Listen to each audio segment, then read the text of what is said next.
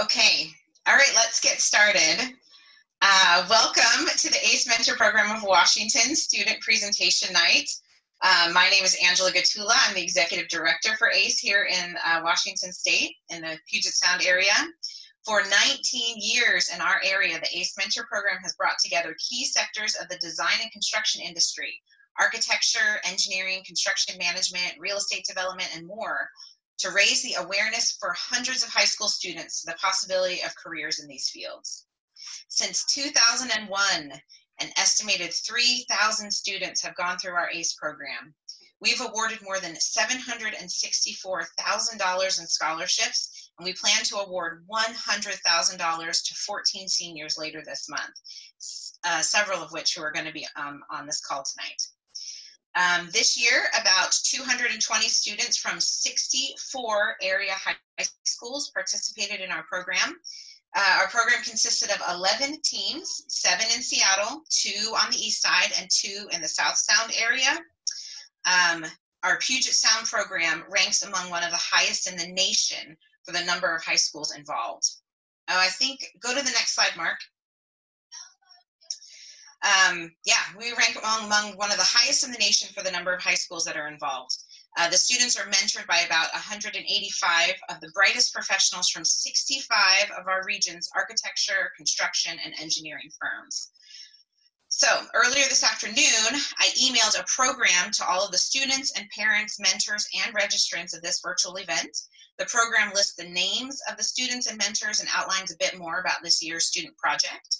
I'd like to give a special congratulations to this year's outstanding seniors. You guys really rolled with the punches this year. This isn't exactly what we thought would happen. The program also has links to our Facebook and Instagram pages. Be sure to check those out, like us, and follow us if you'd like. So over the course of the year, the teams had visited construction sites, learned about each of the disciplines, met bi-monthly at firm offices. The team spent most of the year working on a design project in response to a mock request for proposal that was distributed. All of the students' hard work culminates in this evening's presentation. So I wanted to run through something interesting about this RFP really quickly. In terms of the project, in years past, the majority of the ACE teams have been given an RFP that was written and created by the local ACE leadership. However, every year there is a national design competition that occurs among all of the ACE affiliates all over the country, 77 affiliates. And this year we gave all 11 ACE teams the option to choose the RFP that was locally generated or the one that was distributed nationally.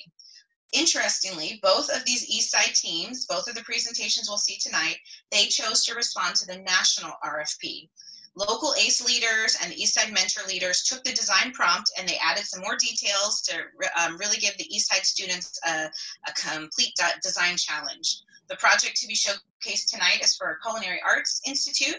More information about it is in the program you received earlier today, and we'll learn all about what they came up with a little bit later. Of course, we'd like to acknowledge the incredible effort of all the mentors and the students as we worked around school closures and quarantine mandates, and we transitioned to a virtual ACE program. All 11 of this year's ACE teams finished their designs and recorded their presentations to be webcast in a series of virtual events this week. Mark, you can go to the next slide.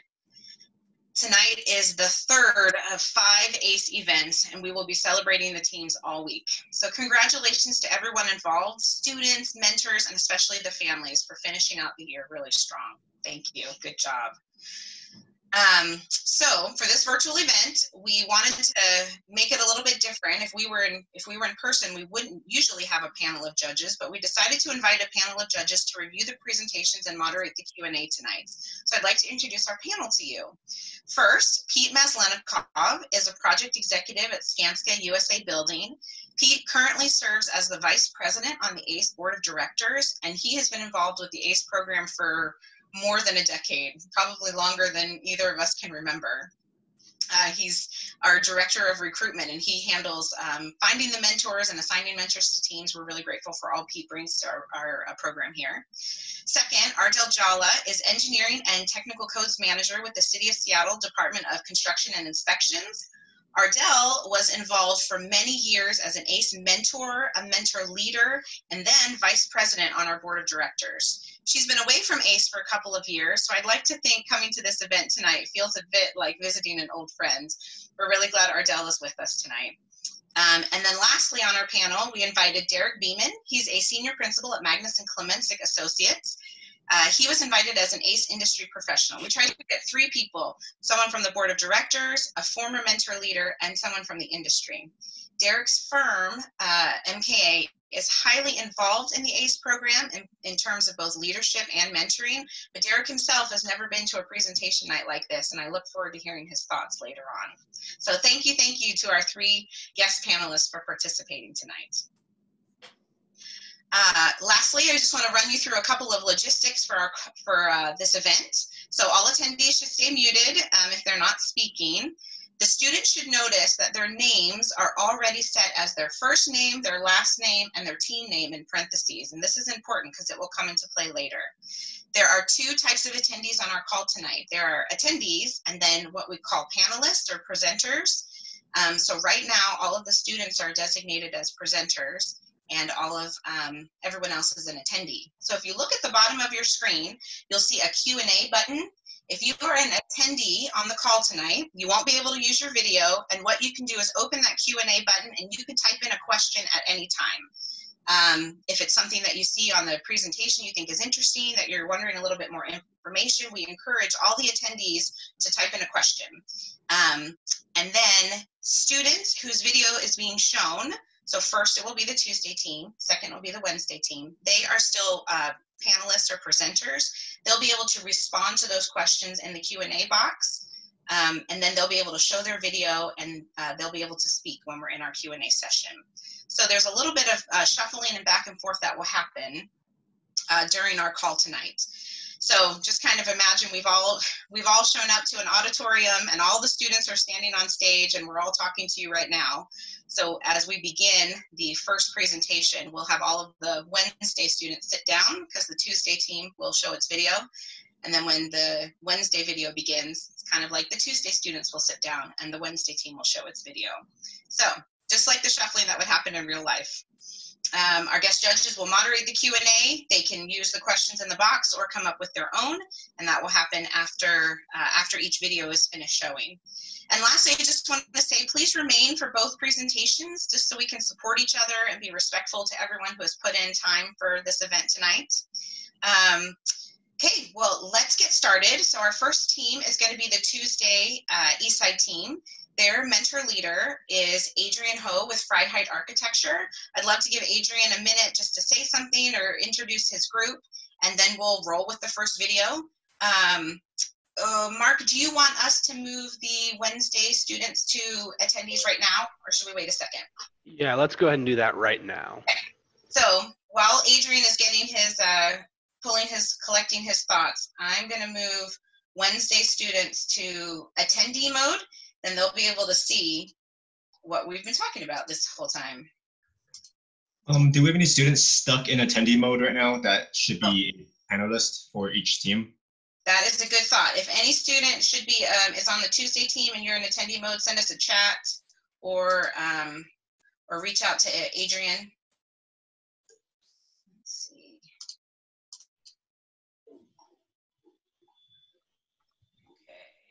He and I are doing this together. Not really sure what else to say right now, but I'm really proud of my team for putting this together. I know it was a struggle getting everyone on the same page and moving through into an online version of ACE, but I'm pretty proud of what we accomplished. It was definitely hard to communicate, but we got through it. So well done, everyone. Okay. Yeah. Thanks, Adrian. Okay, I'm showing that all of the Wednesday students are now attendees, so they should see in their Q&A box, they can ask questions if they'd like, and all the Tuesday students, you guys are on the spot. So, okay, let her roll. Hello, and welcome to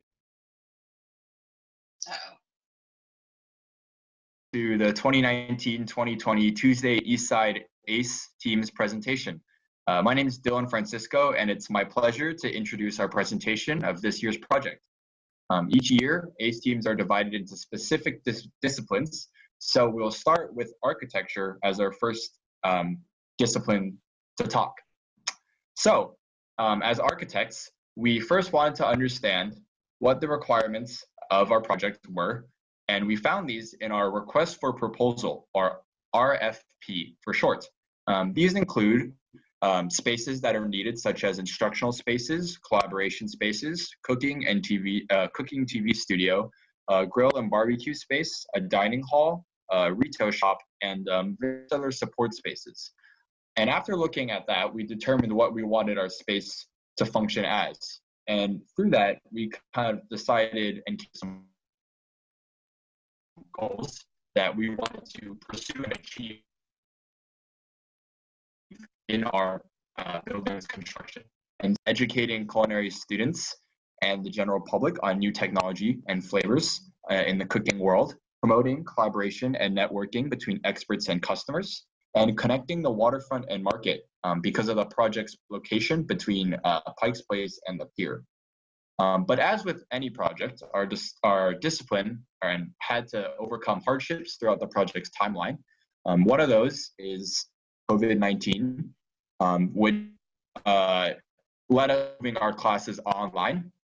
And with that came a lot of issues with connections and speakers, and having the motivation to really join a call. And as well as that, we also had some issues, not being on the same page all the time. Communication issues and not being able to contact each other much outside of, and as well as, clashing ideals from our different ideas of how we wanted our project to look like. Luckily, our discipline and the whole Tuesday Eastside team as a whole is just full of willing and flexible students, which helped us work towards solutions to our problems. For COVID-19, we moved our bi-weekly meetings to weekly meetings in order to achieve more, and divided our work based off strength and interest, so people would be more passionate and more, I would say, more driven to achieve the end goal of our project, which is this presentation. And not having the whole team together led us to creating better ways to communicate, such as a group chat, and networking more inside and outside of meetings to better communicate just what we wanted to achieve with our project. Finally, I wanted to take a look at some inspirational photos that helped guide our design philosophy and goals throughout this project. So on the next slide, we have a photo of a lobby in the top left, an outdoor dining area in the bottom right, a TV studio on the right side, a test kitchen at the top of the central section, a meeting room in the bottom of the central section, and an image of the exterior of a building, in the center. And throughout this presentation, you will be able to see how these images reflect our goals and help influence our work. So now to talk more about the location of the site itself, I want to pass it over to Nate. Thanks, Dylan. All right, so for our site, we couldn't really ask for a better location. We are right in the middle of downtown Seattle on the waterfront with an immediate vicinity of Pike's Place Market. So we are really in the center where everything really happens in Seattle.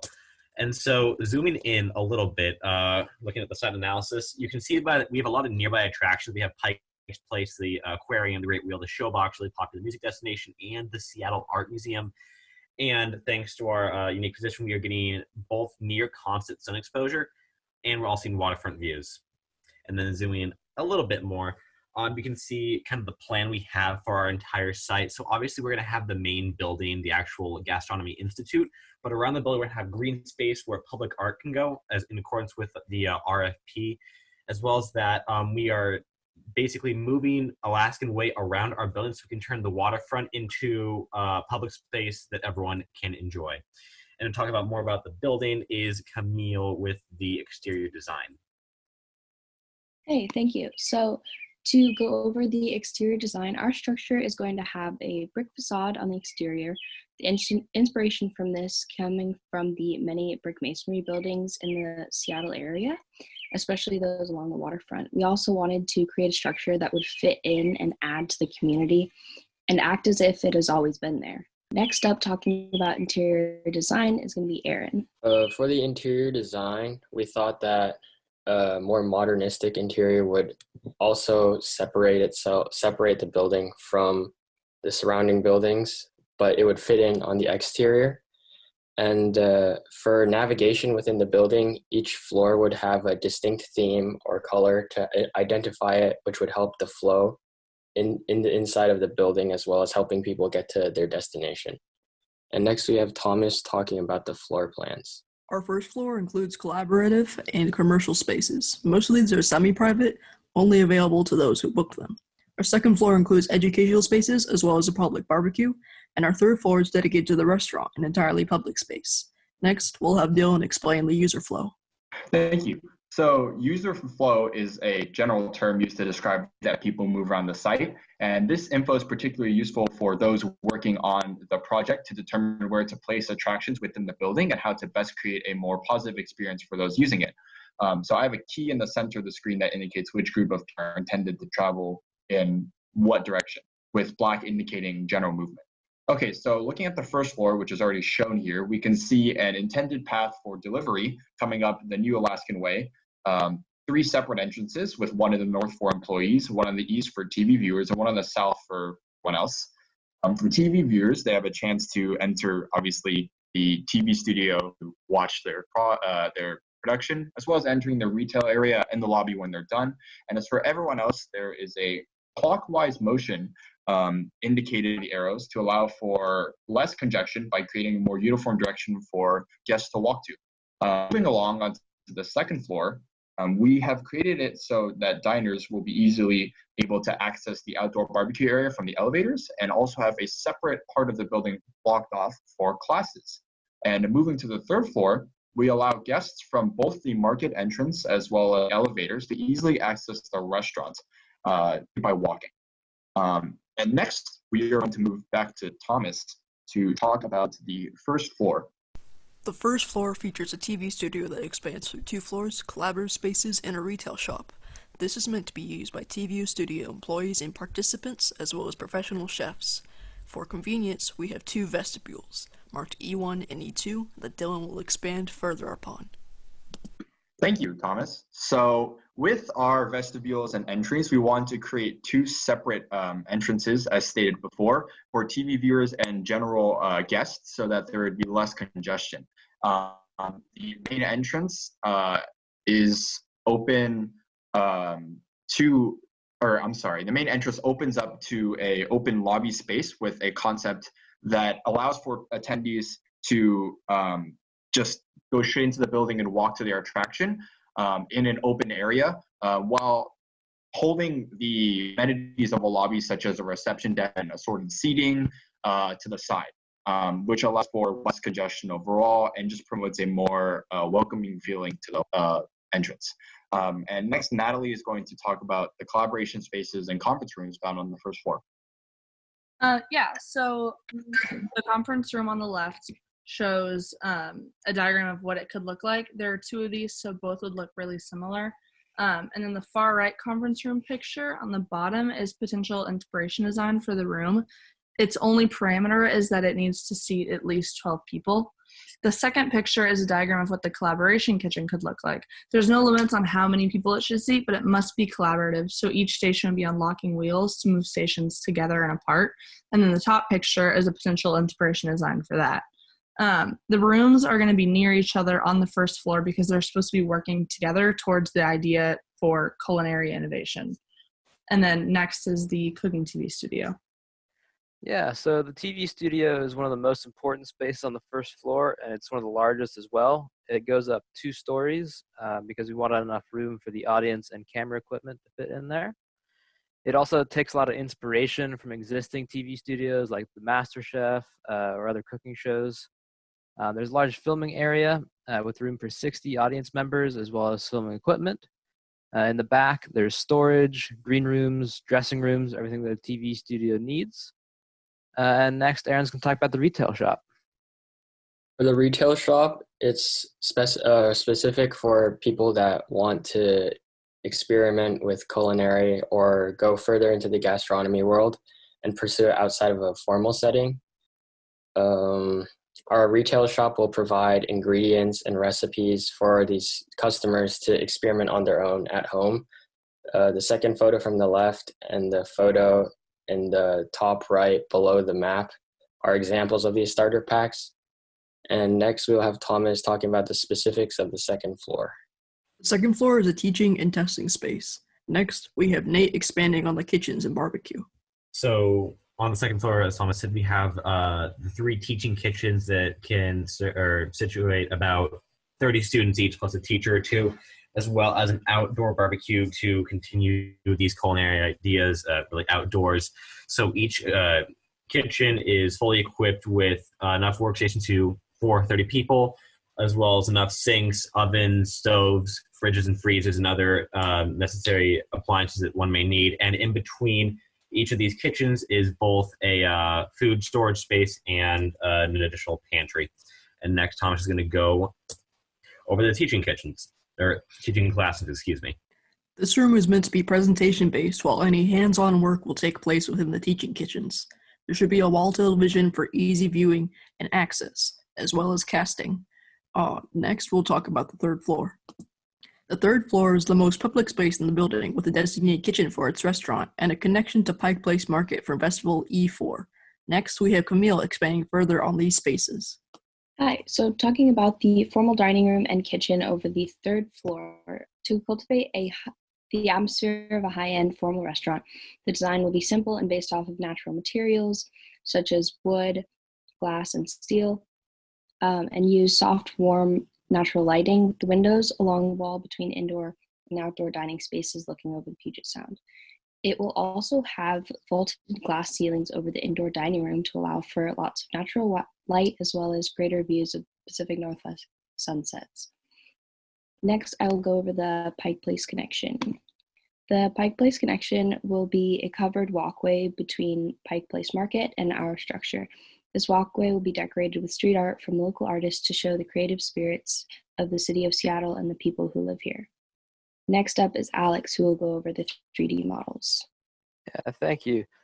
So here's the final building model. It's nice to have a 3D model so you can get a sense of scale and really visualize everything that we've talked about so far, like all the balconies and brick facades. And in this next view, you can see all the glass that we used and all the materials that went into this building. And then on the third and final view, the Pike Place connector, which is really what the project is all about. It's a way to reinvigorate a previously empty lot in downtown and fill it with something unique. Next, I'll throw it over to the structural team to talk about how our architectural visions stand up, literally. Hi everyone, we are this year's structural engineering team. My name is Noah. I'm Devin. I'm Chloe. Amy, Angie, and Alec were also contributors to this project, however, they weren't able to join us. Foundation systems. Deep foundation is a type of foundation that uses piles to dig into the ground. The pros of this type of foundation is that it can handle very large design loads, but the cons are that it can be very expensive and may not work depending on the soil beneath it. Spread footing foundation. This is a foundation that is closer to the surface, and each consists of a wide bottom portion that spreads the weight of the structure over a greater area, and this increases stability. Some pros are that it is the least expensive option, and some cons are that footings may sink at different levels, which can lead to building damage. Mat foundations. A mat foundation is a reinforced concrete slab which covers the entire area of the building. And some of the pros is that it doesn't really matter what the soil type is underneath it, because even if the building sinks, it will sink evenly, which will make so there won't be damage to the building. And however, it may not always be the most cost effective. It's normally the safest option when you don't know the soil, which in our case, we don't have a geological report. So we decided to go with this because if the soil is poor, this will make sure that our building won't have any damage. Columns are used to spread the weight out through the building. They are needed to ensure that the building does not collapse. It transfers the weight down to the ground. I made sure to space the columns at a distance that was about as far as it could go without causing the beams to get too large. I placed beams in places that I did not want a column to be, and were a distance from 20 to 40 feet apart. I put beams over hallways and in the middle of rooms so that there was the least amount of columns as possible getting in the way. As I put in beams, I took out the unneeded columns. I placed shear walls in areas of the building where there would be minimal windows or doors. We also coordinated with the architects, and they gave us a few of the walls for the conference rooms as well to become shear walls, when the others were going to be windows. And then I tried to balance out the shear walls across the building so that the center of rigidity would be as close as possible to the center of mass. Lateral systems. Moment frames are beams and columns that take on the lateral load in addition to the gravity load. The pros of it are that it allows for windows and doors all over the building. However, it needs bigger beams and is harder to build, and involves the most drift. Brace frames are another form of lateral systems. They can either be X-frames or chevron frames. And some pros are that it is cost efficient and there is less drift than the moment frames. Some cons are that it limits the placement and size of the windows. Shear walls. Shear walls are large walls that reach down to the foundation, and they help the building resist wind and seismic forces. Some of the pros is they allow for minimal story movement. They're easy to construct. They're also cost efficient. And if the building has staircases or elevator shafts, those can be converted into shear walls. And then some of the cons are you can only have limited doors and windows in them before you compromise the rigidity that they provide. And this is the method we're going with because it's cost efficient and the architects wanted concrete floors. So it's very easy to tie them together. Hi, my name is Rosie. I'm Sam. I'm Hayden. And I'm also Sam. So we're the MEP team, and our team designs the building systems regarding mechanical, electrical, plumbing, and fire protection systems. So to start off with the building's heating and cooling systems, our team decided to implement variable refrigerant flow systems as the building's heating and cooling system, which is energy efficient and flexible. The system will use heat pumps and gas heating throughout the building to manage heat flow. Our design also includes electric resistance in spaces peripheral to the building to help with heating in utility-type spaces. Our ventilation system will be provided through natural ventilation, large ceiling fans, and a dedicated outside air system for fresh air. Our filtration systems will provide the occupants clean air free of dust, germs, pollens, and smells. On the plumbing side of things, we will have water heaters that condense, non-condense, electric, and heat pump. The recirculation systems will be pipings and a pump, and the water reclamation from roof drains will be used in toilets and landscaping. Some fire protection that we have will be wet pipe fire suppression, which will be used inside, and dry pipe fire suppression, which will be used on outdoor walkways. We will also select different sprinkler heads based on the room that we're in. For alarm systems, we will have different monitoring systems for sprinkler flow, tampers, or pressure sensors. They'll report alarms, tamper, and trouble signals to the fire alarms and annunciation systems. Some of the LED types that we will have will be different kinds of lighting controls. They're energy efficient, low maintenance, and illuminate for basic functions. Our daylight photocell sensors will reduce luminaire lighting if there's adequate natural daylight. The lighting controls will reduce energy usage, which will be in line with the Seattle Energy Code. So our power will come from underground from Alaskan Way to a transformer, which will make the power usable for our building, then distributed to switchboards and panels throughout the building, and we will provide breakers to protect loads and systems from damage. And here is what that looks like on a one-line diagram. So based on our building loads, we figured out that the total load plus 25% spare would be 1,760 amps, and the total service size would be 2,000 amps. For the design flexibility, we will provide 25% extra breakers and capacity panels, have spare empty conduit or pathways to pull new circuits, and we will also provide the ability to easily move equipment without the need to recircuit. So amongst our MEP team, we discussed designs for building information and communication technology systems, or ICT systems, which will enable communication cabling and outlets to support telephone and data communication connectivity. Intercom systems will include speakers and interface to the building telephone system to help support partial or zoned or full announcements throughout the building. Audio and video systems with amplifiers, speakers, video projections, and cameras will also be provided in the studio, teaching kitchens, and classrooms to record and present cooking education as a part of the program.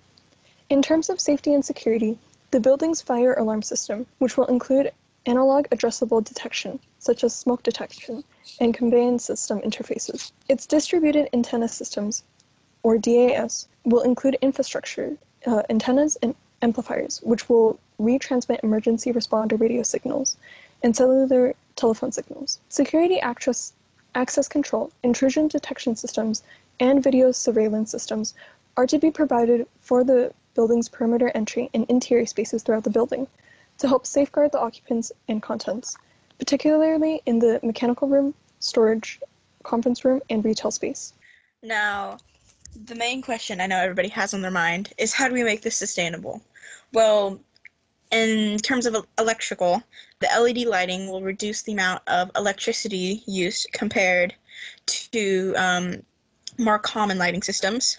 The building can also have photovoltaic systems, aka solar panels, that will offset the amount of electricity taken from the power grid. As far as mechanical goes, we can have electrodynamic window shading systems that will help reduce the amount of light coming into the building, which in turn will reduce the amount of heat that comes into the building, which will make the building a lot more cool during the summertime. We will also have biocomposite-based HVAC units, which will reduce the amount of materials needed to build them, because they will be built off of reused materials. As far as plumbing goes,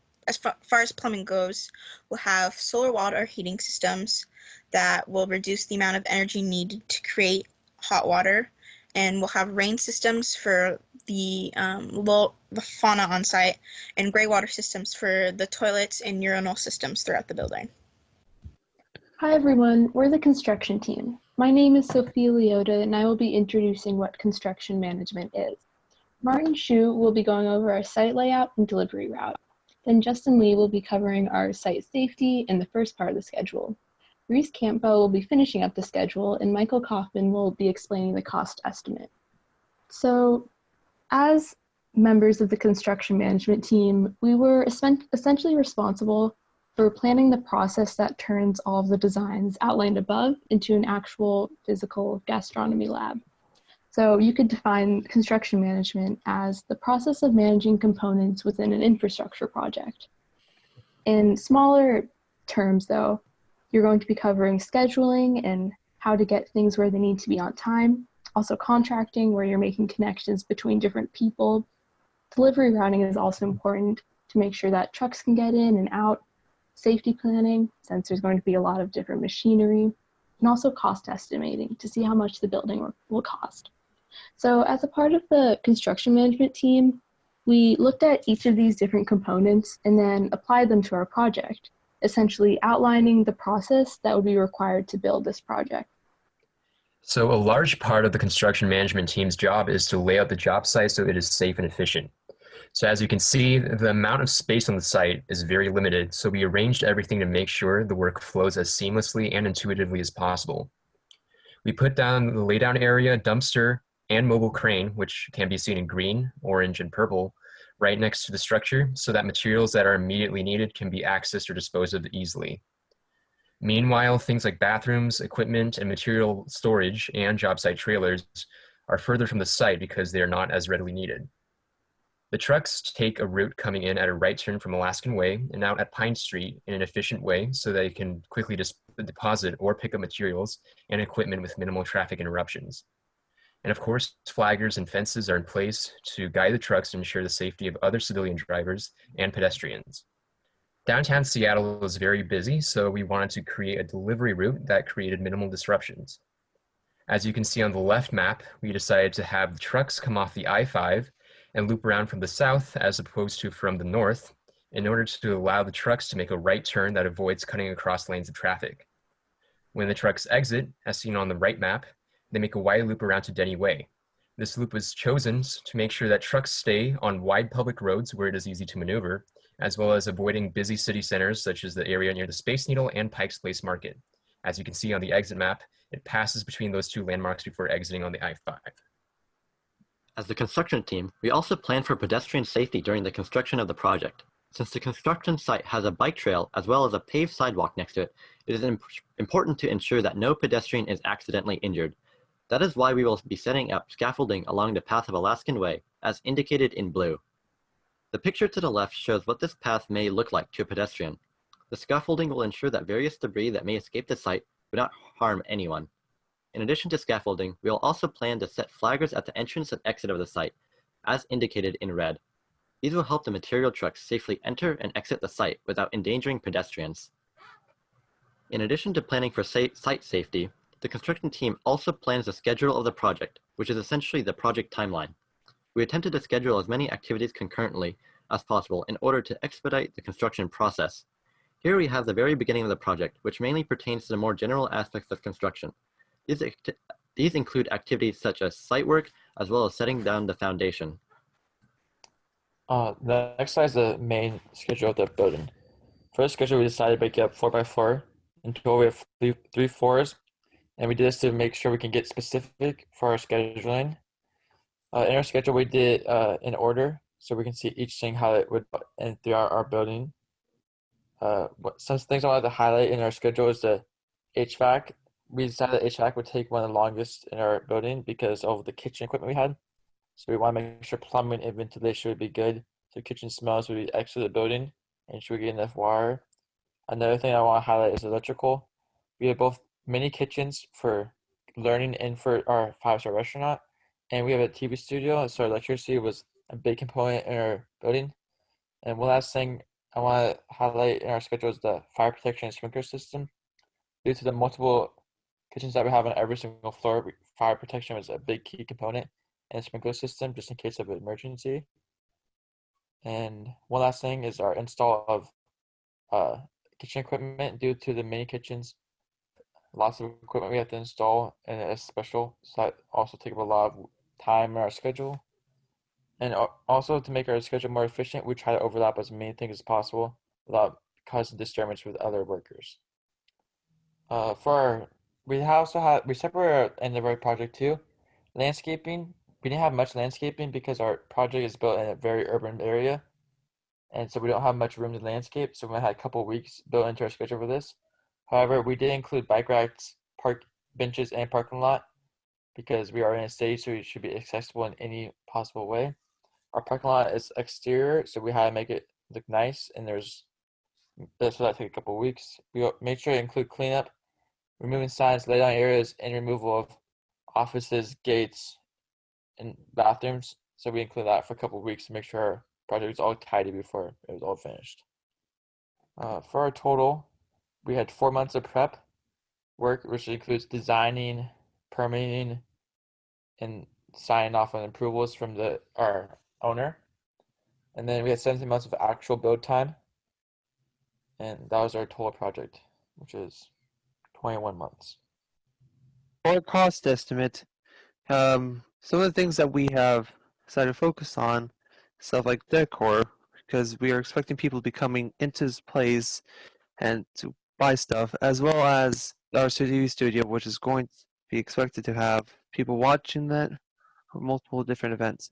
As for TV studio, we're expecting to deal with a lot more electrical equipment due to special wiring needed to help with the recording as well as the environment in the TV studio. One of the huge costs that we have to worry about, which involves the gas, electrical, and HVAC and fire suppression systems, is the kitchen due to us having multiple kitchens throughout the building. One of the things, masonry is one of the things we focus on, mainly using bricks due to us wanting to make it look more of a high-end restaurant or high-end place that people want to come and check out. Landscaping, as mentioned earlier, is pretty cheap due to it being already an urban area, so we don't have much to worry about. Integrated automation is considered zero because we are considering it part of the electrical budget instead. As for the safety and security, we have focus on those a little bit more. Electronic safety stickers specifically, due to us expecting to have people coming in, so we make sure the people inside are safe, as well as not potentially doing anything malicious. So due to our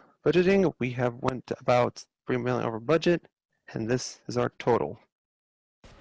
In conclusion, this has been the Tuesday Eastside ACE team and our gastronomy lab. We played off Pike Place and really connecting our building and user experience to Seattle culture with being on the waterfront, right near the aquarium, and also right behind Pike's Place Market. My name is Natalie Munson, and on behalf of myself and everyone here, we'd like to thank all of the mentors, students, and parents who made this project come to life. The architectural, structural, mechanical, and construction team specifically wants to thank Freyhart Architecture and Adrian Ho for all of your help this year. Thank you all for watching, stay safe, and have a great day. Okay, great job to the Tuesday Eastside team. I'm going to invite the panelists to ask a couple of questions, and then the Tuesday team can respond. So Angela, I have a question here. This is Pete. So I know that you know, the COVID-19 separation created a pretty big challenge for your team. Can someone give some specific examples on what was the largest challenge you think that presented to your team, and how it was tough to go through the design process via Zoom or over the internet?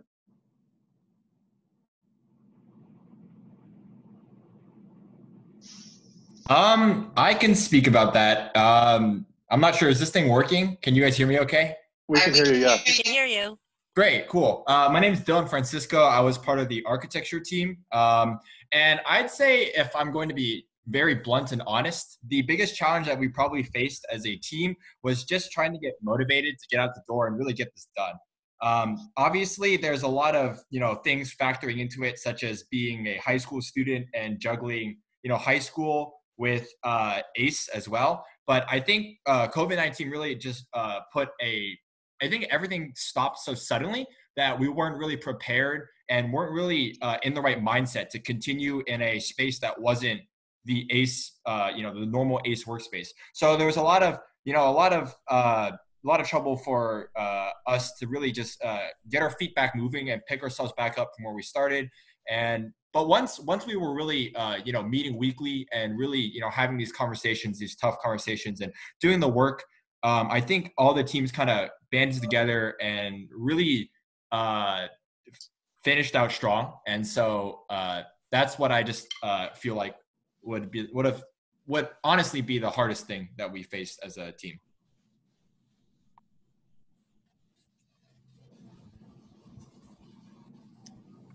This is Ardell. I just want to say congratulations on a really excellent job on this project.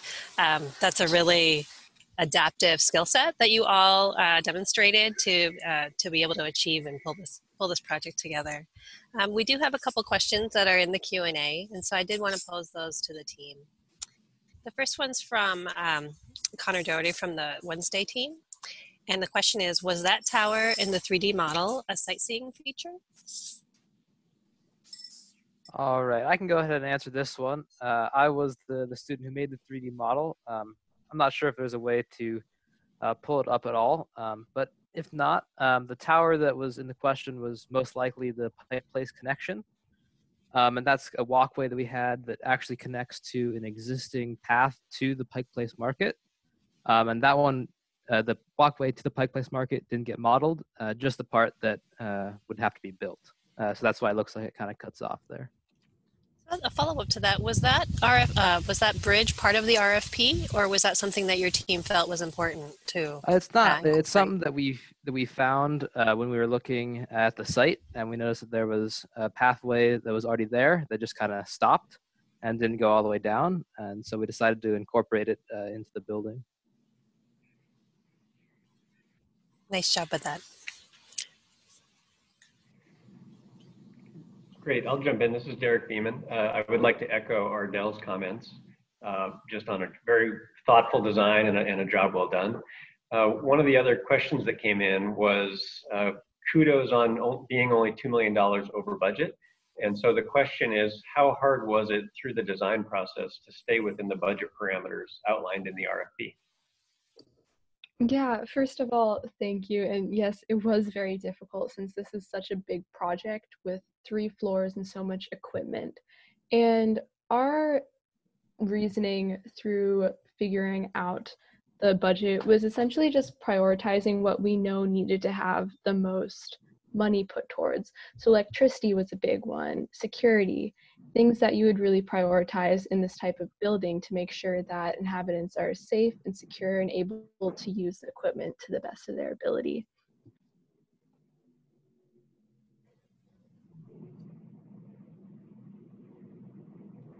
I'd like to know, we know that that there were a lot of challenges working virtually like this, in getting together and coordinating and making sure you have a coordinated design. But putting that aside, what do you think was the toughest challenge that the design team had to work through to make your design work? And I'll give an example of whether it's coordinating your electrical with your architectural or mechanical with your electrical. Was there a specific challenge that was really tough for your design team to coordinate and figure out to get to your final design? Hi, I'm Nate, and part of the design team. And honestly, the hardest or the most difficult part for us was actually right in the beginning when we were starting the whole design process, because what ended up happening is over successive meetings, people would come back with these really great ideas that we desperately wanted to integrate into the overall project, which led to kind of this mishmash of a building that would try to combine way too many different elements, even though all these ideas were frankly amazing. So it was really refining down the process and deciding what we actually needed, in the RFP, what we liked and stuff even though we might have liked it, we didn't need. So yeah, just refining down the entire building into final structure.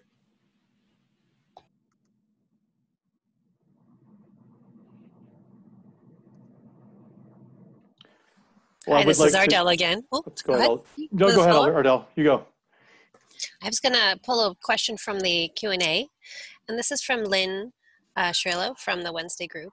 And she asks, how do you plan to move supplies, equipment, and produce through the building?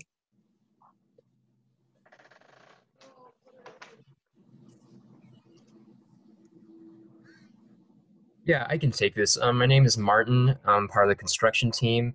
And so what we had during the construction process is what we decided on stuff like what kind of crane we wanted. And so during the construction process, when we move supplies, we're using a mobile crane to use around the building. We chose that because the building itself is not like, a skyscraper type.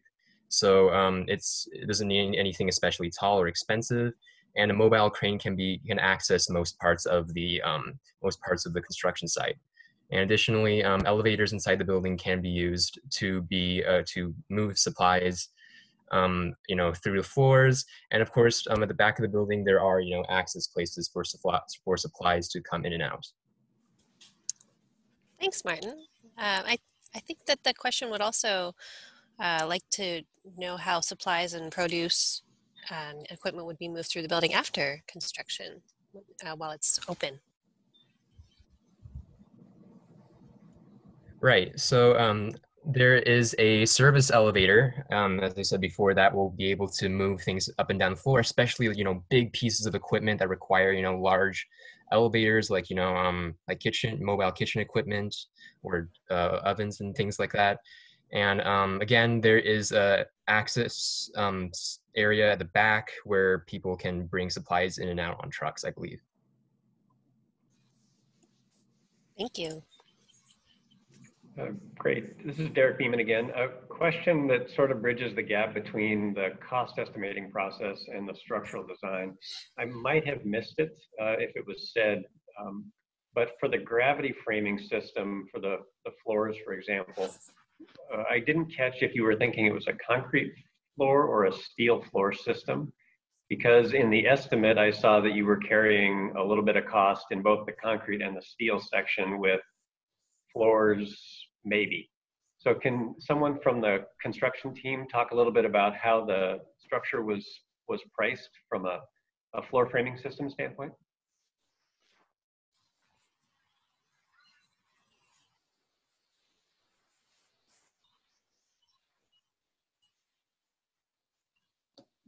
Okay, I can start this one. So first we essentially took the square footage of the entire building, and we did this by floor. So of course there is floor 1, floor 2, floor 3, and from the information we got from the architecture team, we used the quantity, the square footage, and then also found out the unit cost. So these are values we're getting from a manual, a guide, and then we multiplied those together using the unit rate too for how much each of these things cost. And then it may have been a little hard to see, but we lumped these into broad categories like Division 1, Division 2, things that it wasn't particularly specific, but lumping them into these categories for Division 1, for example, was general requirements. And I think you're asking more about Division 2 and 3, which is like concrete, masonry. So we looked at those and we saw which materials the architecture team wanted to use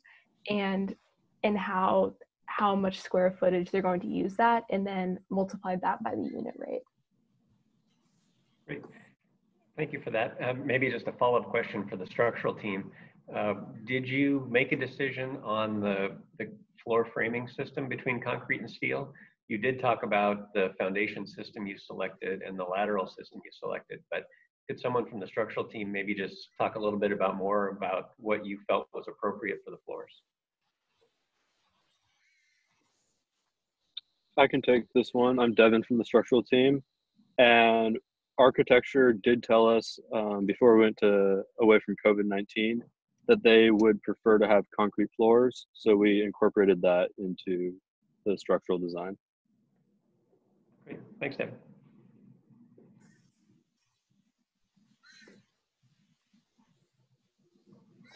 I'd just like to say a couple of things, just about your overall design. I thought it was really well thought of. I really liked the fact that your team seemed to understand the different systems that needed to go in to support the kitchen. You talked about the kitchen fire suppression system, for instance. I thought that was really thoughtful. I liked the fact that you worked in sustainability into your design, looking at the photovoltaic panels, solar water heating, some of those things that oftentimes get set aside in buildings because they're a little more expensive. And then lastly, I really liked that you were pretty honest about your budget and that you went over budget by $3 million. Oftentimes, working in construction, sometimes we have to deliver bad news to owners and they don't like to hear it. And it's easy. The easy path out on teams like this would be to say we met our budget, but the tougher part is to deliver bad news to say we have a project that is over budget and now we have to figure out how to solve that. So I'd like to congratulate your team for all of those things. I think you guys did a wonderful job.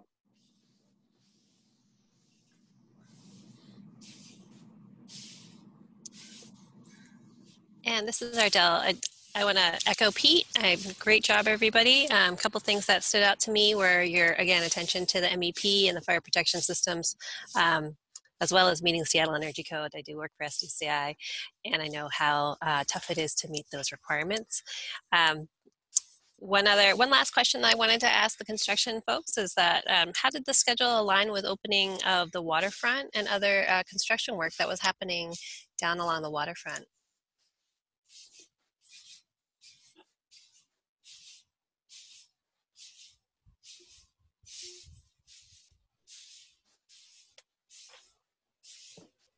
All right, I can take this Oh, then. yeah, okay.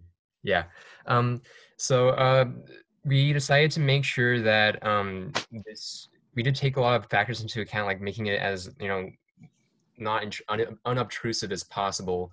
So in terms of the waterfront, we decided to just work around using hours that are less busy. And we also decided to put in, like as shown in the presentation, we decided to put in scaffolding. And just to make scaffold, especially since there's a trail there, we decided to spare spare no expense in this, trying to ensure the safety and making sure that everything's as efficient as possible, and making sure that we can accommodate other projects and other people that are pedestrians that are going through the area. That's definitely important for us. Well, thank you. It's a complex site and a complex project, so I appreciate all the hard work that you guys put into this. Thanks again. Great. Thanks, everybody. One of the things I really appreciated about the presentation is that you gave a little bit of a summary of the options of the different systems that you considered, and maybe the pros and cons that went with them, and then outlined your selected system and why. So I thought that was really well done. One minor comment about the schedule. You outlined 4 months for what you called the prep phase, which would include design and permitting. And just maybe a little bit of a lesson learned from being in the industry is that would be probably in the aggressive camp. There's a lot that has to happen during the design, both within the design team and with reviews with the owner team. And so make sure that when you're doing scheduling in the future, that critical front-end design phase isn't overly aggressive, because you won't be able to reach the decisions that you need to reach through that critical phase. So with that said, not really a question, just a comment, but you guys did great, and pleasure to be a part of watching your presentation. Okay, I think that we'll do it for the Tuesday team. Nice job, guys. It was great to watch that presentation. And thanks to, okay, Pete's doing a little clap here. So a round of applause. I appreciate that. I would love to take a second. What we're going to do is go into the attendee list. And at this moment, it's just going to take a little bit of time. And I am going to be moving the Tuesday students to attendee status. And then I'm going to be moving the Wednesday students up to panelist status, so that you'll get a different type of screen. So good job, everyone. They were really active in the chat, kind of figuring out the questions. So we'll take care of that right now. Okay, Mark, are you ready for that? Okay, so I'm gonna move the Tuesdays down, and Mark's gonna move the Wednesdays up. So everybody, just hold on for just a minute. Okay.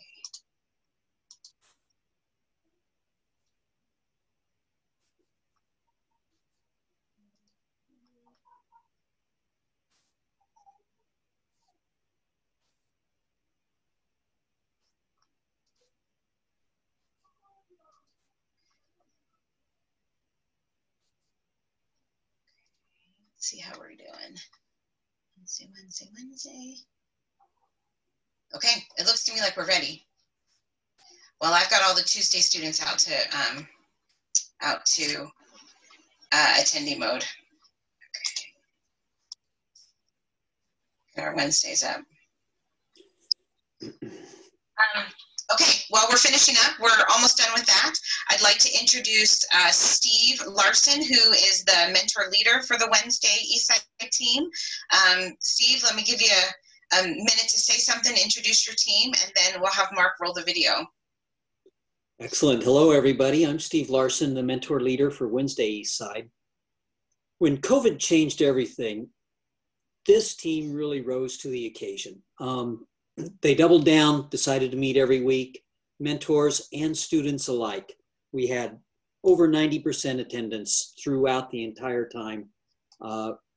Really made hardship into an opportunity, and the skills that we learned about collaboration were just icing on the cake here.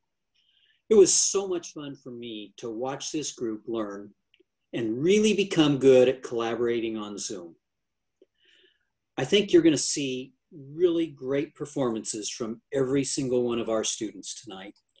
And I'd like to give a special shout out to Noah Wilson, who edited it and put it all together. So with that, let's roll.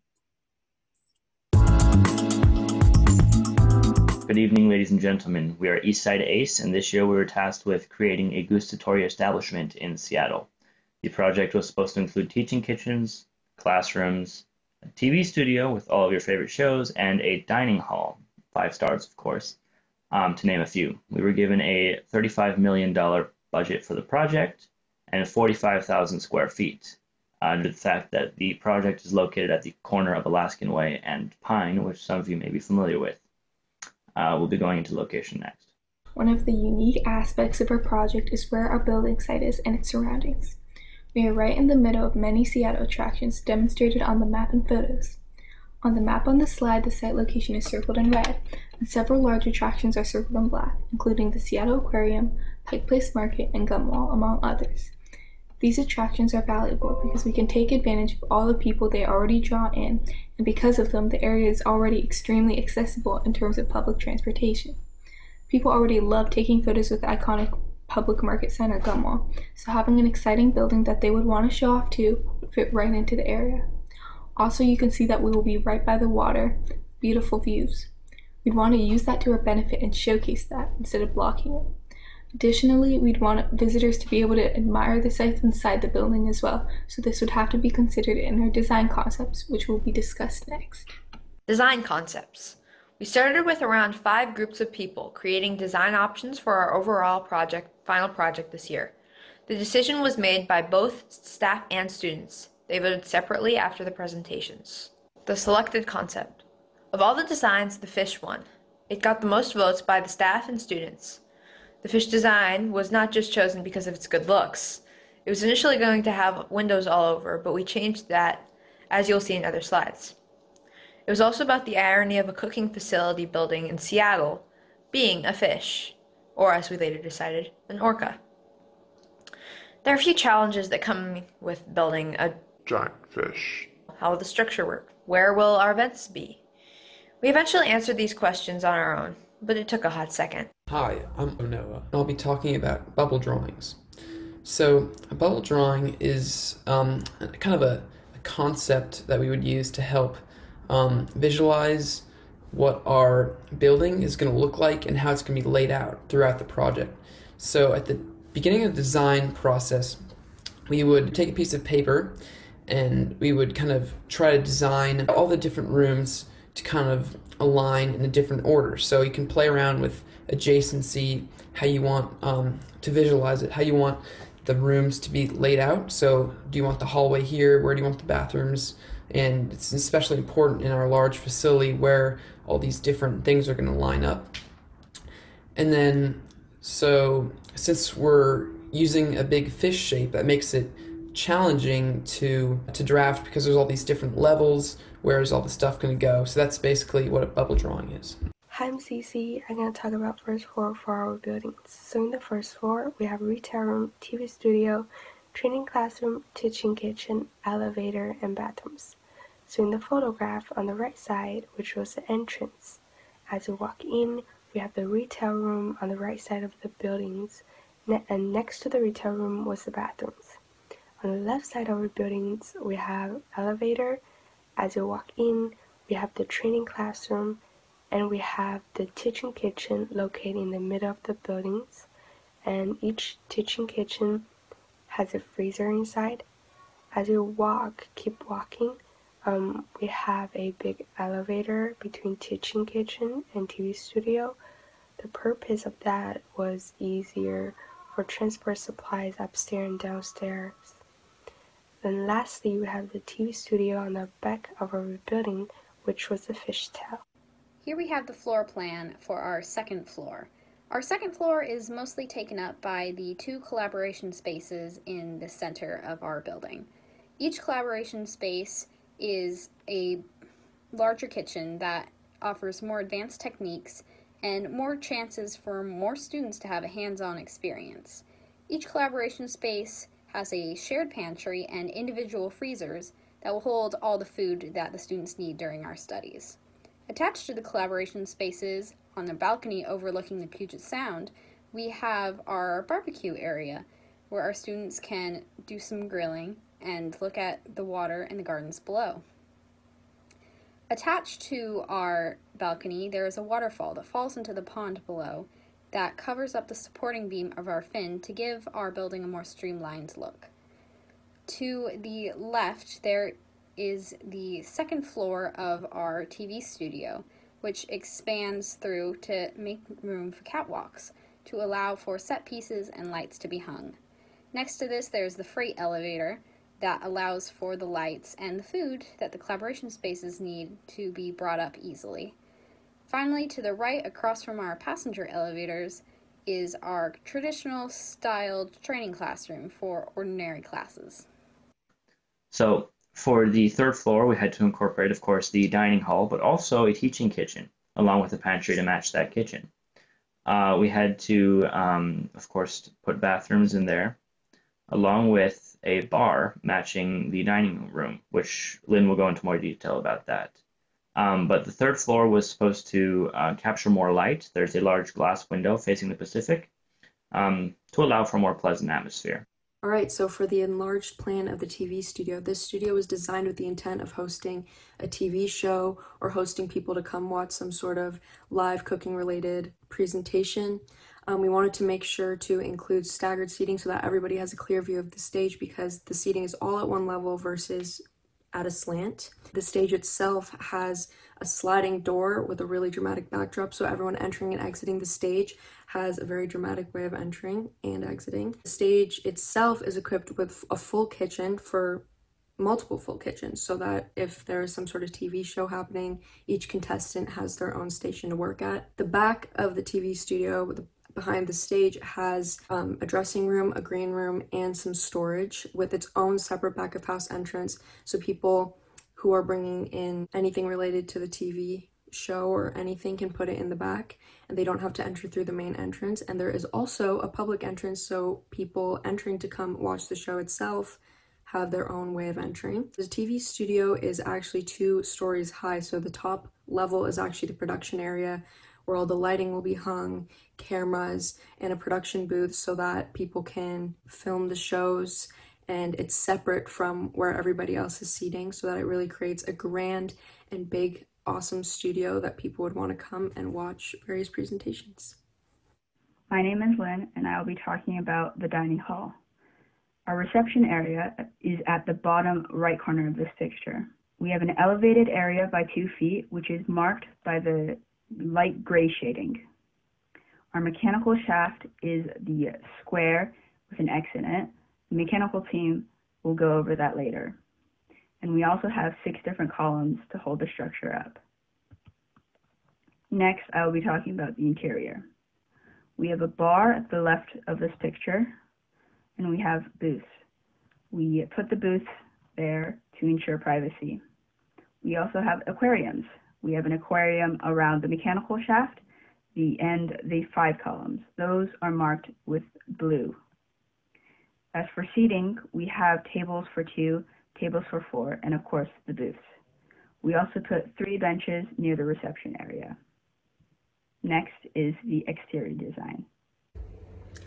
Onto the exterior design of the building. Starting from the front is the mouth of the fish, which also performs as the entrance. Moving on is the fin of the fish, or the balcony with a waterfall underneath. The balcony is a barbecue spot for people to hang out on the 2nd floor. More looking onto the form of the building, the first thing you notice about it is that it curves. It is designed this way so that it can make it more like a fish. Other things we've done to characterize the fish are the materials. So the materials we chose for the fish are a mixture of metal and glass, all shaped like triangles. They are shaped like triangles so they can make the curve of the fish.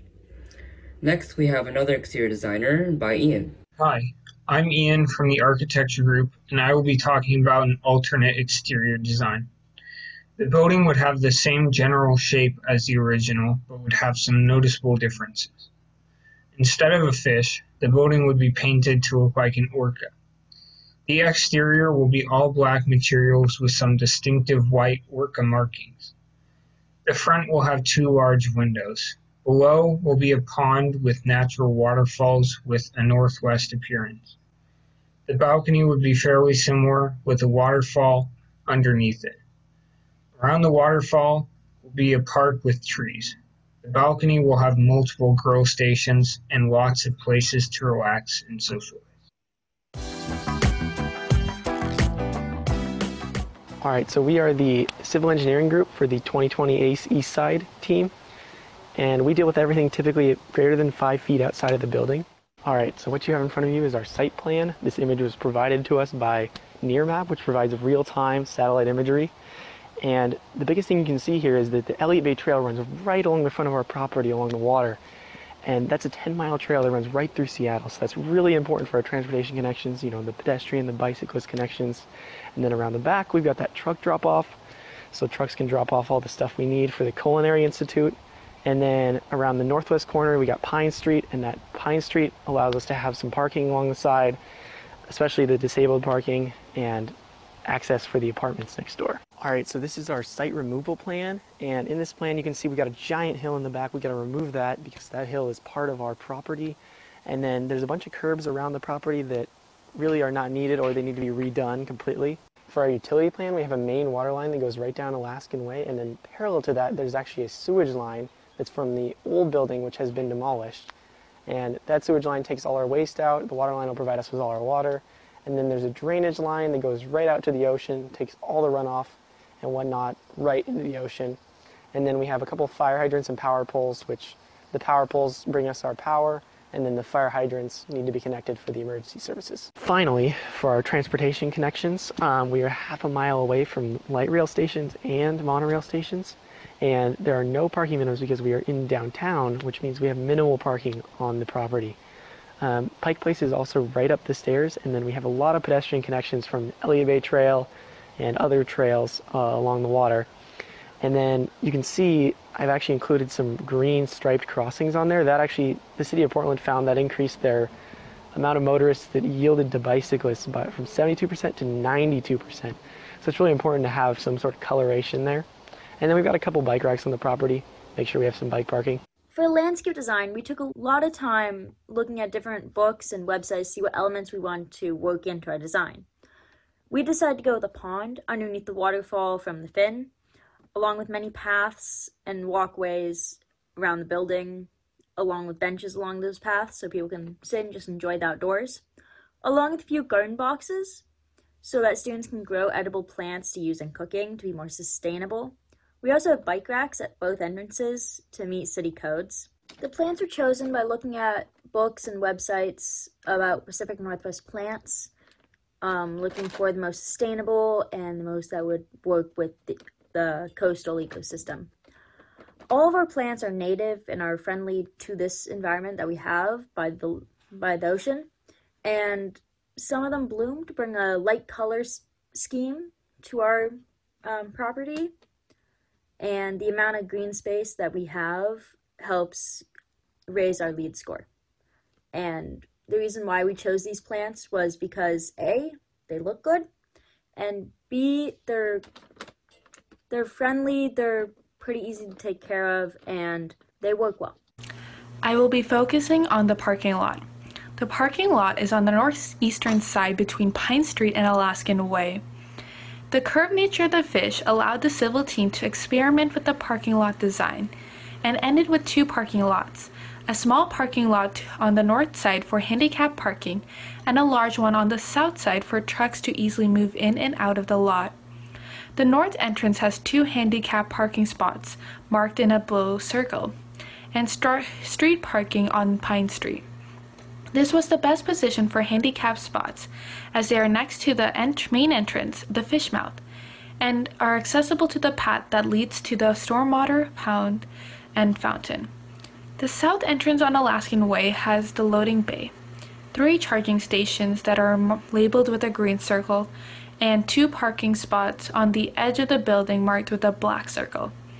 The open design allows trucks to move in and out easily. There is also a 5-story parking garage, marked with a red box. The parking garage will be the main area for parking for students and visitors. There is also a staircase that connects to Pike's Place Market, which is connected to the orange path. The collage is another way to visualize the area as it mixes multiple aspects of the surrounding area. This helped the civil team understand the area in a new way and conceptualize the area as it changed over time. The surrounding areas played a pivotal role with the placement of the green space and parking lot.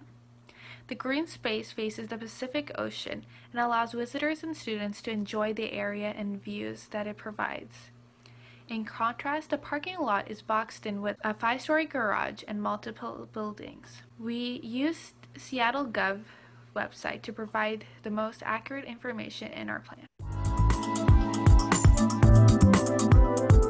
Hello everyone, welcome to the structural engineering portion of the presentation. And now I will be doing an introduction to structural engineering. So what is it? So structural engineering is basically the skeleton of the building, using things like beams, arches, and columns to serve one fundamental purpose, and that is to hold the building up. And there are many factors that play into holding the building up, such as foundations, load considerations, and materials, such as steel, wood, or concrete. And essentially, what we want to do is keep the people safe by grounding the architect's models in reality. Loads are important to structural engineering because you need to know how strong you need to make your floor. So there's two types of loads, lateral and vertical loads. Lateral loads include wind and earthquakes, while vertical loads include live loads and dead loads.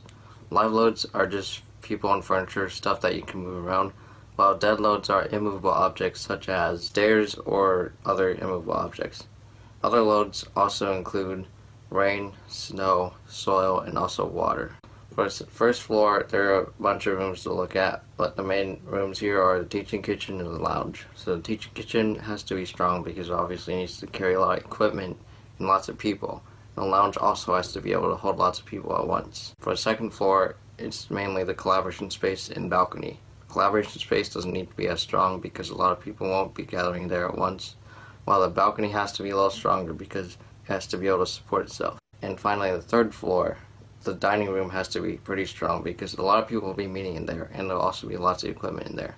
After we figured out our loads, we need to figure out on where to put our columns. We use the general guideline of spacing them roughly around 40 feet apart from each other because it was the best compromise between not having columns in the middle of your room and also cost efficiency, because if we have long spaces between our columns, those beams and girders are extremely expensive because of how thick they have to be to span those great distances. After that, we organize all our columns into a grid to make it easier for construction and for other parts of this planning to better recognize on where the columns are inside the building.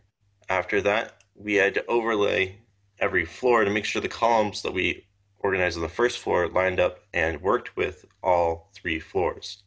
It's especially important in this building since each floor is a little bit smaller than the one before it, so it wouldn't make sense to have a column like just randomly shooting into space where we don't have a floor above it to support.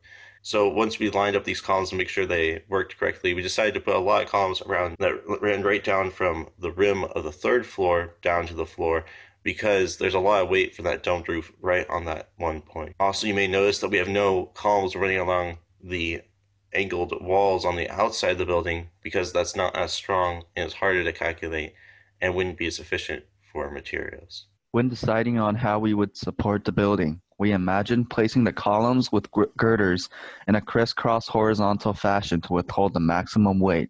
As you can see in the structure layout, we chose to space our beams 10 feet apart due to the strength of the steel and concrete deck. Since it would be unsightly to have a beam in the middle of the TV studio, we looked along overarching structures for solution. Finally, we plan to weld and bolt the beam and girders. Since the 3rd floor dome glass roof was a very unique idea presented by the architects, we had to find inspiration in other buildings, such as the Amazon Spheres or the Seattle Library, as you can see on the screen. And on the top left corner, we have our diagram of what the 3rd floor roof would look like, with large beams spanning across and making a ribbed steel-like structure to hold the glass. The purpose of foundations is to provide a sturdy base to support a structure, and the structural integrity of the building is closely tied to the stability of these foundations. There are 2 basic types of foundations, shallow and deep foundations. Shallow foundations are generally used for smaller buildings built on stable soil, while deep foundations are used for larger buildings built on unstable soil and involve piles driven down to bedrock. Most buildings along the Seattle waterfront rely on these deep foundations, and our building is located there. In order to determine which type of foundations to use, structural engineers must consult a geological map.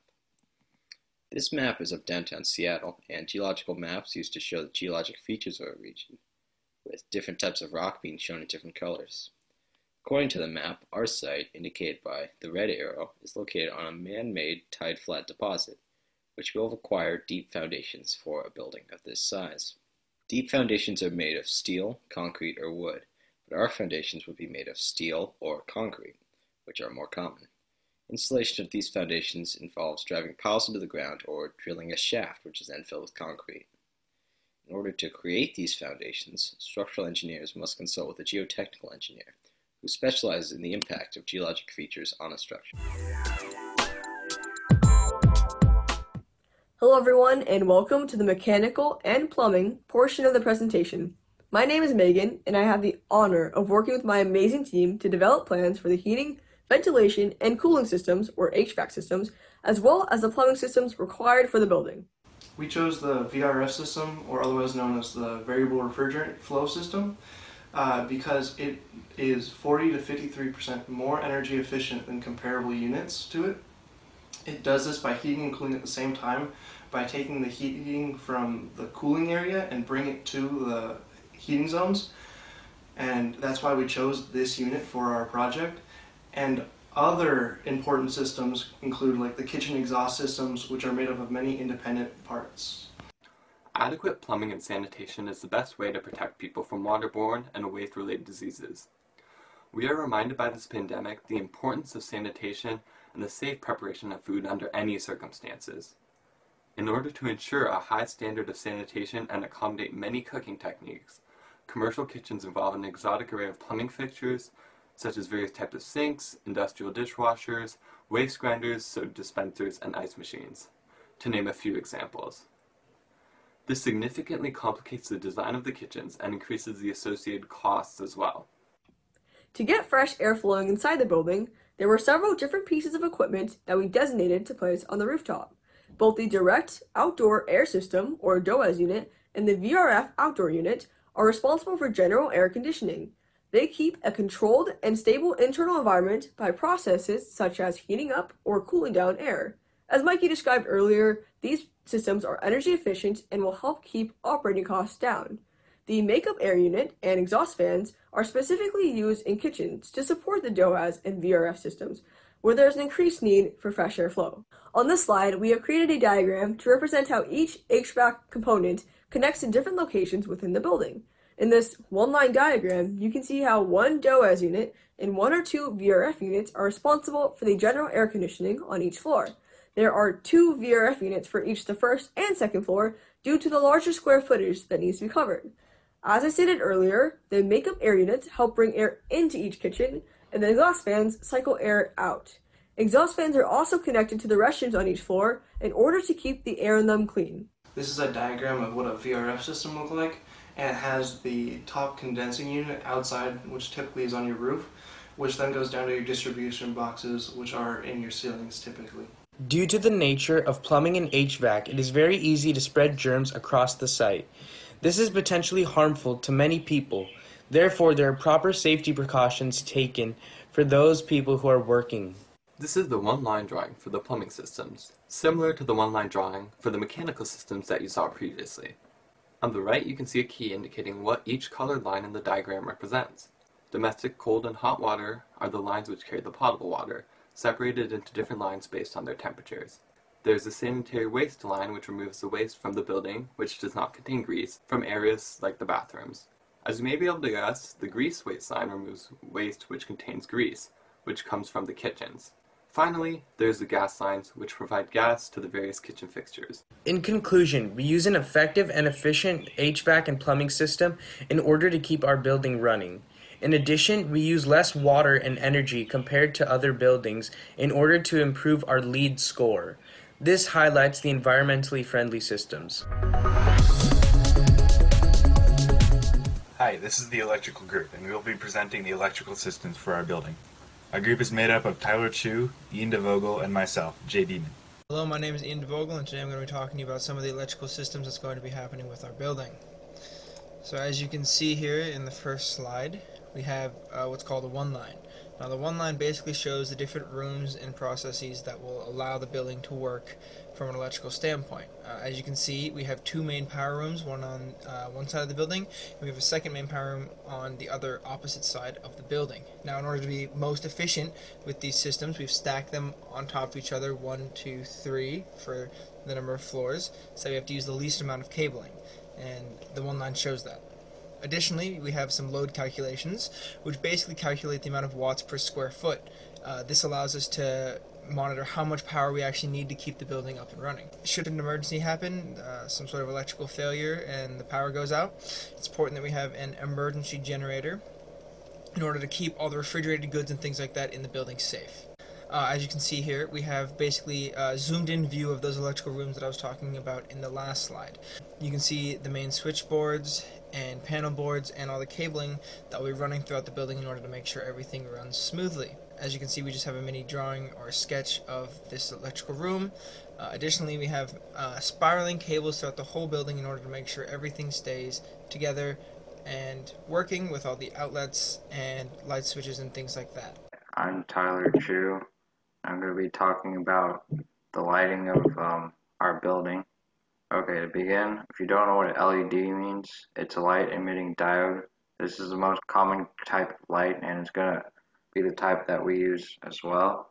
So for most spaces, we're going to just use LED downlights. This includes the lounge areas, the TV studio, the retail, the classrooms, and the main lobby is going to have extra special decorative lighting as well, so it's a little bit more attractive.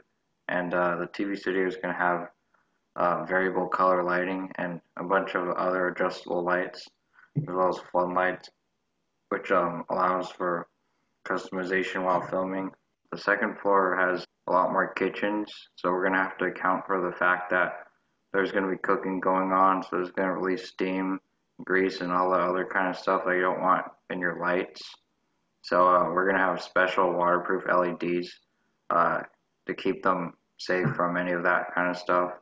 And we're also going to have heat lamps and overhanging lights so that the chefs can see what they're cooking and so that their food stays warm after they're done cooking. The other spaces, the training classrooms, the TV studio, those will also have LEDs just like they did on the first floor. As Tyler just explained, some of our lighting controls are going to have daylight sensors on them, and we chose to do that so that we can meet as many of the requirements off the LEED scorecard as possible. And that's essentially a list of checklist items that we can meet, and that ensures that we get benefits if our building is environmentally friendly. So up in the top left corner there, you can see 4 of the ones that we plan to meet. So interior lighting, day lighting, those are with the lighting controls there. And the green power, that one is it's basically an agreement between the building owner and the power plant producers that we will only accept power from hydro plants and windmills, whatever kind of green energy you want. And we also have green vehicles, so we will make sure that we put green electric charging stations for cars like Teslas or other electric vehicles on our campus so that we can basically promote the use of green energy there. Additionally, our building will incorporate a lot of new technology, and we'll also obviously have some of the must-have systems that are called low-voltage systems, and those include fire alarms, so the smoke detectors, siren lights, and the switches. We have to put electrical systems in for all of those. We'll also have kind of the comfort devices like the Wi-Fi and the Bluetooth technology that you kind of expect people to have in any building. Also, we'll have a lot of security sort of technology, so like the closed-circuit TV. That's the big one with the cameras. We want that everywhere, especially with where we are in Seattle. That's kind of important to have, as well as face recognition technology and access control. So to control who gets to go and where, face recognition is like an easy way for people who are authorized to go in certain areas to go in those areas, as well as access control, where they can just wave their hand in front of a sensor and it'll let them in. And for any kind of sliding door too that you want for the general public, you can also wave your hand instead of having to kind of push a button, especially for the disabled doors, which is very nice. So that wraps up electricity. Hi, my name is Brett Munch and I'm from the construction management group on this project. I did the logistics plan for the site. The general location of our project is we're right across the street from the aquarium, we're where the viaduct used to be, and we're like right next to the sound. So the 3 main logistics plan issues for our site is the west side of our site is a major road, that being Alaskan Way. So we had to deal with this by avoiding any kind of left turns. So we have a right turn enter and a right turn exit that will be flagged at all times that construction's going on to avoid any kind of safety issues. The next kind of issue we had was choosing a crane type. We decided to go with a mobile crane because it'll cut down on costs, and because the building's only 3 stories high, we won't need any kind of tower crane. The third issue that we're having is dewatering, because we have the ocean to our west and the hill with rainwater to our east. We decided to put 2 Baker tanks right on the northwestern side of the site, which is the closest sewer entrance. We put those there as a way to get the water off the site consistently and easily. Hi, my name is Kyle, the project manager for the Three Amigos Construction Company. First, I'd like to talk about our schedule. Our schedule has 3 huge milestones: the pre-construction phase, the construction exterior phase, and the construction interior phase. I'd like to talk about the red lines. The red lines is our critical path, so we have to get it done on that day, and if it takes longer, then our end date will be pushed back accordingly. Our blue lines mean that if something takes a little bit longer, takes a little bit less time, we'll be okay. It's built into the schedule and we'll be fine if it goes a little bit longer, a little bit shorter. The overall design, or the overall time to build, will be 79 weeks. 55 of those weeks will be design phases, designing the building. 24 of those weeks will be actual construction. Out of those 24 weeks, 11 of those will be installing the kitchen equipment. The kitchen equipment is very sensitive equipment, very technical, and we must take our time with it because we don't want anything to go wrong and want it to be nice and smooth and working when it comes to open. The shingling on the side of the curtain wall is very expensive, very fragile glass that needs to be mounted in a certain way. So we need to take our time with it, we need to install it correctly, and that's probably one of our most expensive things. Our lead estimator, Zoe, will talk about more about estimating. Thank you. Hi, my name is Zoe Egner. I am the lead estimator for our project. The first step we took to getting our estimates was doing a gross area analysis. This is where we measure the building and the site that it is on. Our total area for the site was 68,000 square feet, and the building was 66,000 square feet. So here is our estimate summary. By using the measurements that we got from our gross area analysis, we were able to determine the size and quantity of the items. And by using historic references, we were able to get some of our unit prices. With the help of the mechanical and electrical teams, we were able to determine the prices of kitchen equipment and installations, as well as plumbing and electricals. After taking all of the construction aspects, we got a subtotal of $36 million. This would have been great if that was all we had to calculate for our project. But as we do have to include the soft costs, which include permits, insurance, and fees, our total was up to $47 million, which is $12 million over our budget of $35 million. Our next step is to discuss with architects, engineers, and the owners about changes we could make to the design or process of the building. We've already come up with some points, which include leaving 1 or 2 of the kitchens in a shelled condition, which means we do not build all the kitchen equipment in them, and we just leave the walls up. We've also come up with a point of just building the foundation for the aquariums in the dining hall and leaving them to be built later on. This brings us to the end of our formal presentation, and on behalf of my awesome team, I would like to thank you all for watching and listening.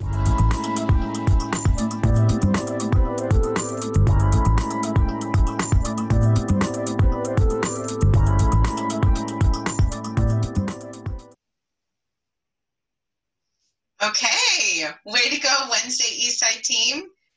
What a fantastic design, an orca on the waterfront. I am going to let Ardell and Pete and Derek ask a couple of questions. Go for it, guys. I guess I can go first. Again, it's a really neat design. I really enjoyed the way that you guys went through the design process and came up with something really unique. And kudos to your entire team to putting together an awesome presentation. I really enjoyed it. I do have a couple of questions though. one of which was, so with the fish design, did you guys take into account, looking at the construction costs associated with going with that fish design as opposed to a traditional design of the building, and what the upcharge to go with that type of design would be?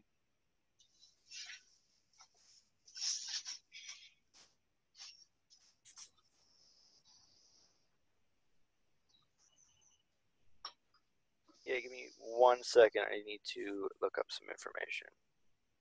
But to throw off the bat for the fish, we did recognize that it was a bit of a ludicrous design and that it would have been more expensive, but we determined that that was something that we were willing to do, and that the budget was not necessarily something that we couldn't look past. Maybe there was a way to ask for a larger budget. We could ask the contractor for a larger budget, or that there was a way to build it more efficiently, but given the time and, of course, the pandemic, we had to overlook these small errors. Fair enough. You should call it a brave design.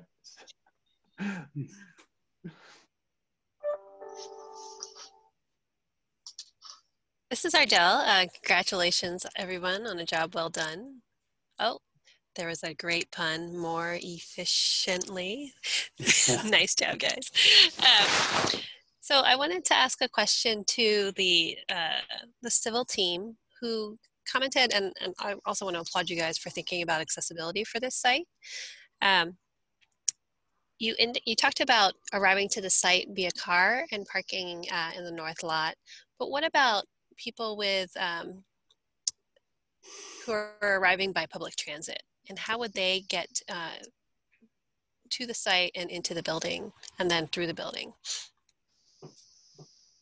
To answer that, we because the outside of the building, we have a complete set of sidewalks going all the way around, and nearby there's the staircase leading from Pike's Place up above, along with bus stops within walking distance and the bike trail. So it's a pretty open access to people walking by. Awesome, thank you. Thank you for assembling a very thoughtful presentation. I thought it was really nice to have your individual videos there to show who was speaking. I thought that was a really nice touch. I'll start with a general question. During the design process, were there conflicts that came up between the different disciplines, such as between architects and engineers and the construction management team? And if so, what was your process for working through or resolving any of those conflicts that may have surfaced?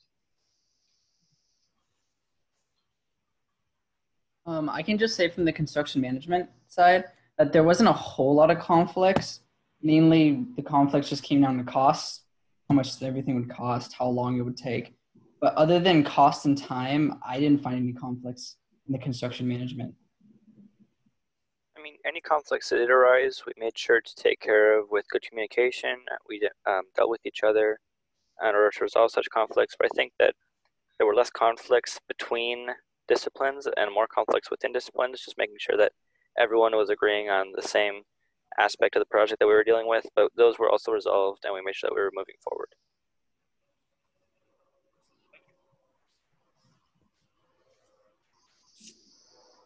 What would you say that your team's biggest challenge was in coordinating the design? This is a really unique design with the fish shape. What would you say is the toughest challenge of that?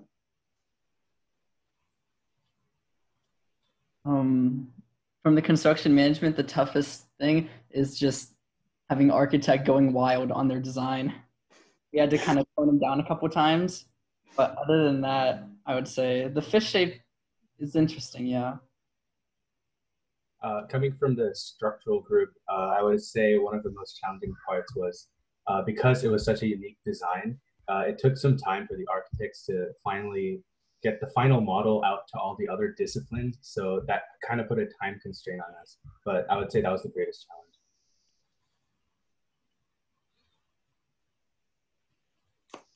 So this is Ardell. Can I ask for coordination on these weekly meetings? Would each of the disciplines break out into breakout rooms or and come together at the end of each meeting? Or how did you guys work coordinating that? I don't know if Mark wants to answer that since he did all the coordination. I can answer that. Yeah, we used breakout rooms pretty extensively. So we'd all join together as one big group, do some announcements, ask some questions, and then go into breakout rooms, and then give people the opportunity to bounce between breakout rooms if needed to ask questions to other disciplines. And adding on to that, we also had access to Bluebeam, so we were able to work collaboratively on things like the final floor plan and laying out columns, for example, for the structural team. Well, again, kudos to all of you for being adaptive and learning new skills to try and be able to work together in a really difficult time period. One more question to the mechanical group. Was there any special considerations that you had to do for heating and ventilation in the TV studio? I think I saw some comments on the kitchens, but nothing on the TV studio. What are your thoughts? As the TV studio is a larger area, one large consideration is how to control that area. As there are not, and additionally there are large amounts of occupants in that area. So to accommodate that, we would have to increase the air treatment that would go to that specific area. Additionally, we would have to consider the noise as well that it may create and ensure that is low enough as not to interfere with the filming that would occur. Excellent, thank you. I'd like to first maybe just offer a compliment to the team. And I first noticed it with the structural team, and then I also noticed it with the electrical team. You all did a really nice job of thinking about this building as a three-dimensional solution. And the structural team made sure that they were overlaying the different floors to ensure that the columns were stacking. And then the electrical team was vertically stacking the heavy electrical rooms to minimize the conduit runs. And so that's a really thoughtful solution, and I wanted to compliment you all on that, because it's a very easy thing to think about each plan in isolation and not as a three-dimensional solution, and you clearly bridged that gap, so that was well done. I do have a little bit of a small question for the civil group. A comment was made that you were going to remove the hill on your site, and I was curious if you had given any thought to the impact that that would have to the building on the top of the hill, which I would assume would be the market, and what the implications or costs would be associated with the removal of that hill.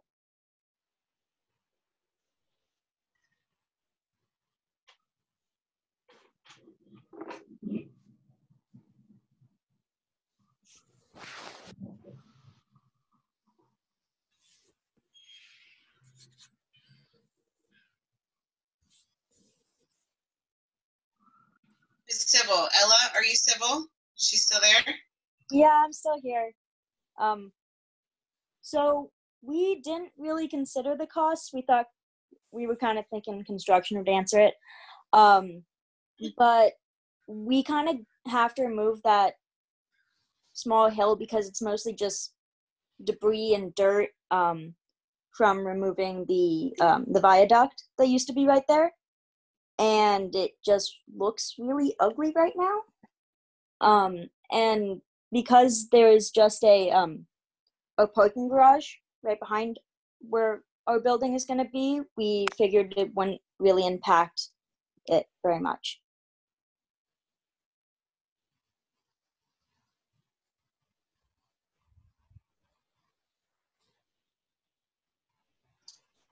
So I get another comment / question here. I think that the construction group I think you did a really good job of your knowledge of the critical path of the schedule.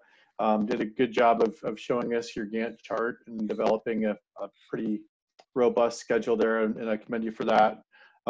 The durations, though, I think seemed a little bit tight 72 weeks, I think it was overall for design and construction. And I thought I heard you say 24 weeks of construction.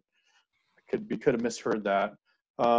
Can someone from the construction group address how you came up with those durations and whether we think that that's accurate?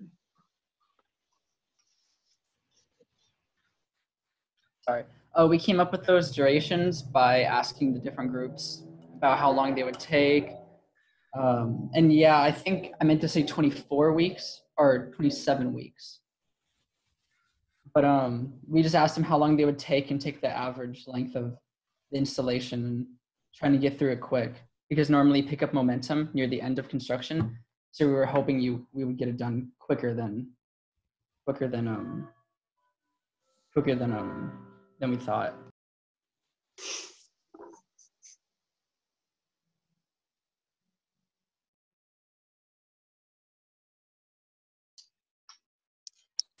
So this is Ardell. I do want to share something that was answered in the Q&A, and it was a question that was asked. It's curious that neither of you considered a rooftop garden greenhouse for this type of construction.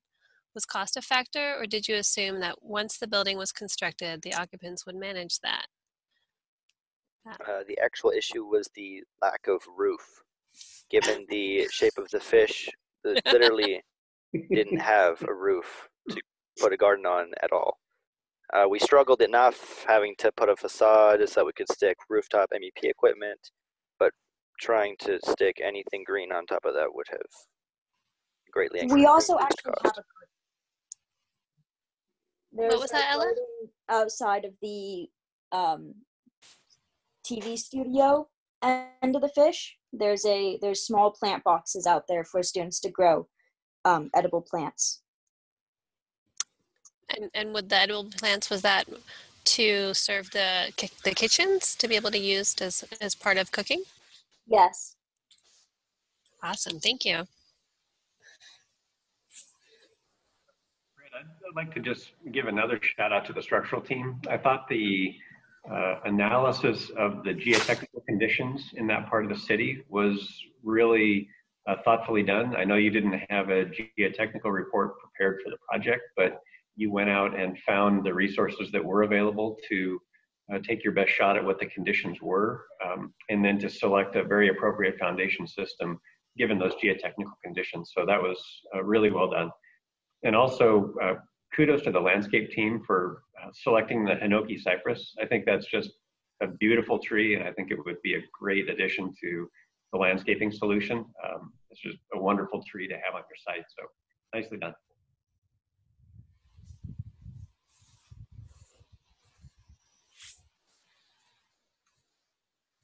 So I guess I don't have any other questions, but I do have a comment. You know, you guys took on a very, very challenging design. You went through the design process and you rolled up your sleeves and you came up with a design concept that's tough.